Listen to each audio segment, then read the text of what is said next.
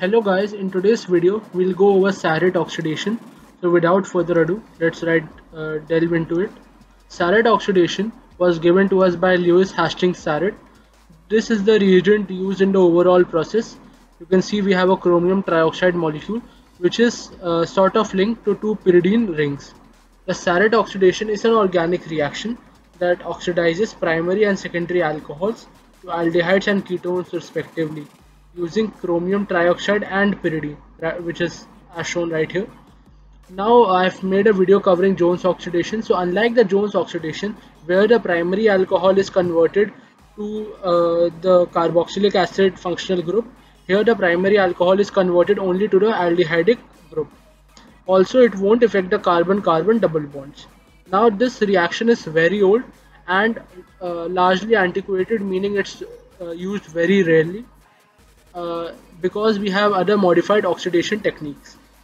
Now this reaction is still occasionally used in teaching settings and in small scale laboratory research. For instance, there might be some scarcity of reagents or some sort of other conditions forcing people to use this reaction.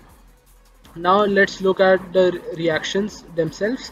We have a primary alcohol right here. A primary alcohol is a alcohol in which the carbon, which has the hydroxy group, has at least one hydrogen only attached to it and one alkyl group.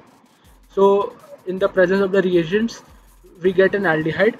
We can write the reagents separately as this or in the combined form as well, as I had shown earlier. Also now let's look at the secondary alcohol. In the secondary alcohol, the carbon, which has the hydroxy group attached, has two alkyl groups attached to it. In the presence of the same reagent we get a ketone. There's a spelling mistake right here, please take note. And as you can see, we are getting an aldehyde and not a carboxylic acid, so it's different from a Jones reagent. And also nothing happens to double bonds or any sort of pi bond present in the reaction.